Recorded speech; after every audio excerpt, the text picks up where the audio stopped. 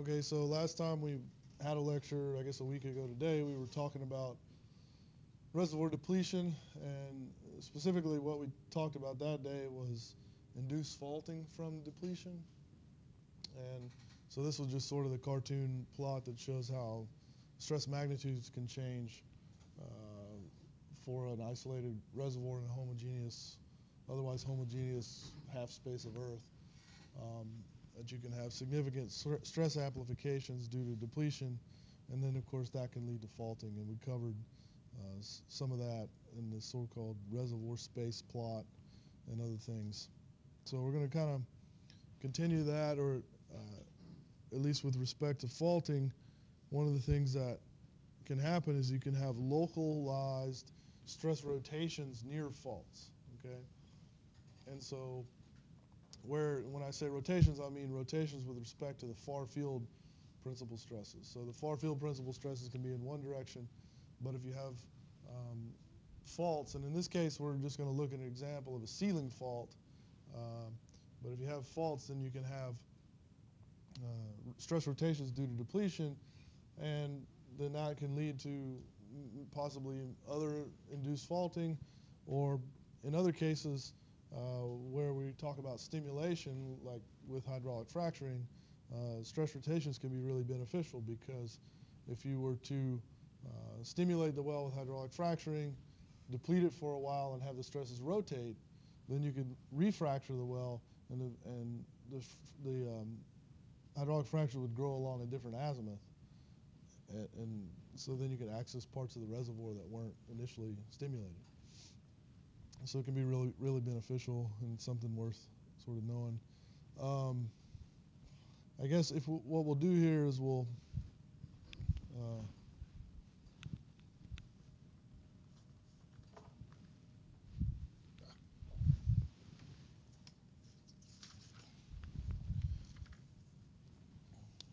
if we consider our little kind of characteristic piece of material, except this time the material has a fault in it, and we'll assume that this fault is sealing, such that the fluid doesn't transmit across the fault, so that if we had a well on this side of the fault and we depleted the well by delta P, then that depletion would only occur on this side of the well. Okay, so on one side of the well you have depletion occurring, and on the other side of the well, due to the nature of the fault being sealing, there's no depletion. Okay, and so then if you had a far field principal stress field,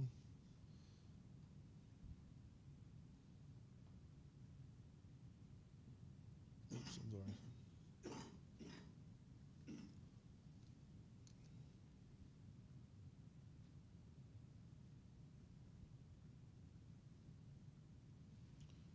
Like this, then what we're going to do is we're going to superimpose, I guess I should label this, this fault is characterized by some angle theta. Then if we just, now that, while there's a fault there, we're assuming this characteristic piece of Earth is in equilibrium, so there's no motion across the fault. It's in equilibrium. So if we deplete this side of the fault, by A delta P, where A is the stress path that we defined last time. So if we deplete this side by A delta P, because the thing's in equilibrium, then there must be a counteracting A delta P on this side, even though there's no depletion occurring here, right? It's just due to the nature of the thing, the fact that it's in equilibrium. So if there's a force change of A delta P here, there's also going to be a force change of A delta P there, or stress change, because there's no motion on the fault. And so then if we were basically just to use statics, free body diagrams, to write the components of stress on the fault in terms of the X and Y axes, then what we're going to get something like this.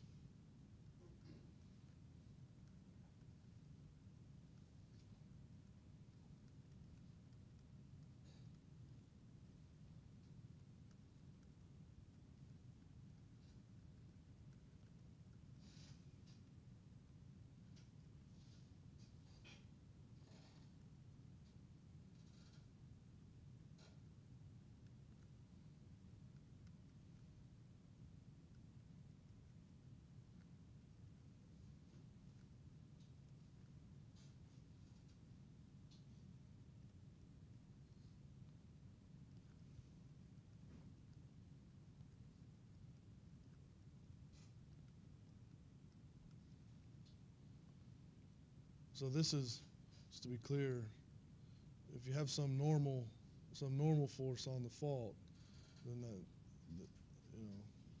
some normal traction or whatever, these S's are the components of that guy. Okay, so then you'd also have a shear stress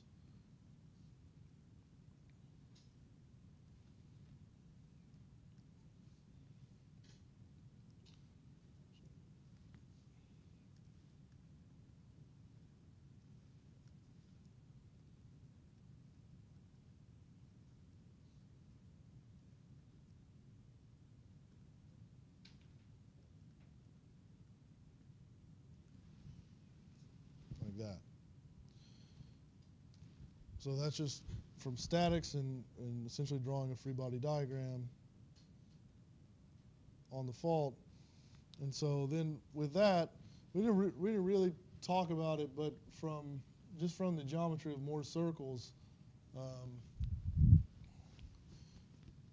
if we do any rotation, if we call a rotation of a stress, this comes from the fact that we're assuming a plane strain assumption here, so that in the far field the horizontal displacements are 0, and then we can write more circles in terms of plane strain or the plane strain assumption.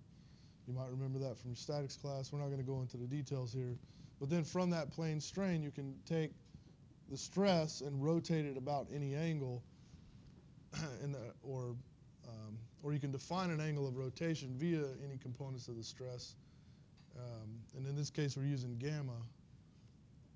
But the equation for that is 1/2 tangent inverse 2 tau xy sx minus sy. Okay? So this just comes from Moore's circles for plane strain. And so then if we just take these guys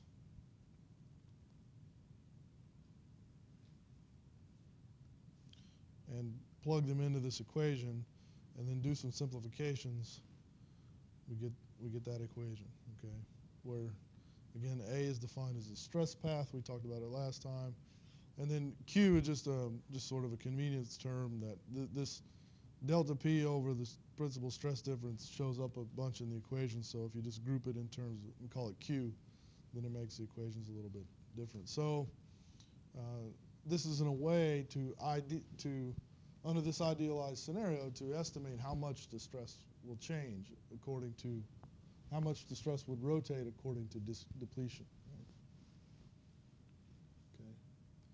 So if that rotation is significant and you're considering a stimulation or re-stimulation of a well, then you might access parts of the reservoir. So this is just sort of a back of the envelope calculation as to how much rotation you might expect due to that. Now, of course, nowadays we're doing much more sophisticated, fully coupled geomechanical models, computer simulations, to try to understand, particularly for hydraulic fracturing.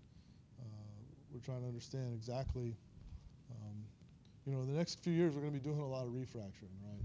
It's much cheaper, and we know very little about it, about how to do it correctly. And so it's a big area of research, and using the latest models to actually deplete a well via reservoir simulation, see how much stress changes occurred, and see what the best stimulation technique would be in a refracturing scenario.